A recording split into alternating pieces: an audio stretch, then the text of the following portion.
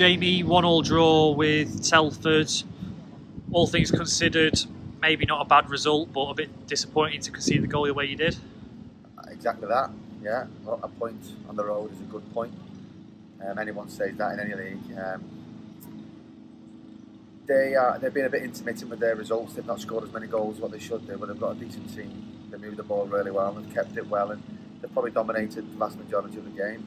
At half time, for us to come in 1-0 up would have been probably against run of play. Although we had some decent moments. Newton scored a fantastic goal, and I think we're going to come in at 1-0 and have a little look at how we can ride it out, or even go and get a second. But as it is, we've switched off again from another throw-in. We've conceded again from a throw-in where they've got the ball into the box, probably a bit mistimed a header or one thing or another. It's led to a goal 2 or 3 minutes after ours, which is unacceptable.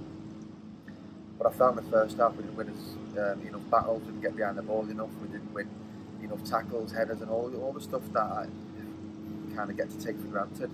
So at half time we talked about that, and second half we came out and probably didn't have as much as the ball. They were on the front foot and on the ascendancy for most of the game, but what I saw from the vast majority of our team was a real hunger, a spirit. They really dug in, particularly our defence. I thought were outstanding today and limited them to little or no opportunities in the second half. So all in all, a positive result. Not a great performance, but I saw a lot of qualities from our team today that we're going to need throughout the season. Really difficult one with a fast turnaround. Obviously, the injuries following Saturday's game. Another one, Jason Gilchrist off in the first half. Is it frustrating for you more than anything that you've not been able to really utilise the squad to its full capacity this weekend? Yeah, we've got 6 players missing today. Tried to change it around a little bit. Gilly scored a couple of goals since the start of the season. I think he started the season quite well. So I gave him the opportunity up top, and I thought he started the game quite well. Again, he's up against 2 big, strong centre halves who aren't going to win miss any aerial duels against many players, let alone Gilly, who's not renowned for, he's not 6'3" and he's not going to back in and do all that. But to be fair to him, he competed and he started the first 10 minutes excellently. Got down the sides a couple of times and I thought he looked lively. So it's a shame for him. We had to put Diego on then after, I don't know what it was, 10 or 15 minutes, and we've only got a couple of subs to use on the bench. Made another decision to bring Greavesy on, and then we've got Linden to use, and I didn't want to use that final sub just in case we got another injury, because it looked like the way things have gone, if we use that final sub, we get an injury in the last 5 minutes and we're playing with 10 men. So but it's been tough with injuries. I think a lot of clubs are suffering from injuries at the moment, and the quick turnaround between Saturday and Monday is always tough.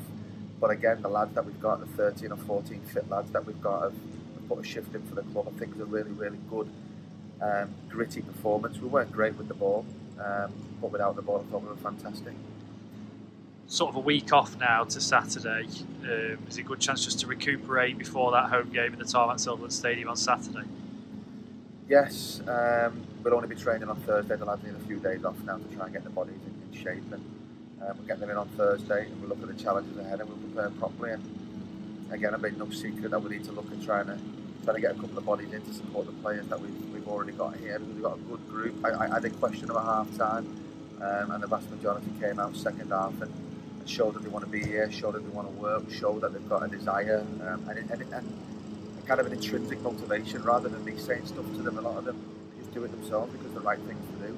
Chase up players, harrying players, running channels, putting their bodies on the line, and a lot of our players do that. And that's the kind of player that we want at the club, and that's the kind of player that's going to see us be successful. So look, it's been a tough few days, to be honest, since the blind. We've been winning 1-0 with 6 or 7 minutes to go to get that turnaround. I think, if we'd have won that and got a draw today, it would have been a fantastic weekend. As it is, we just stand with 1 point out of possible 6, which is not good enough, if truth be told. But today's point is, I think it'll be invaluable for us.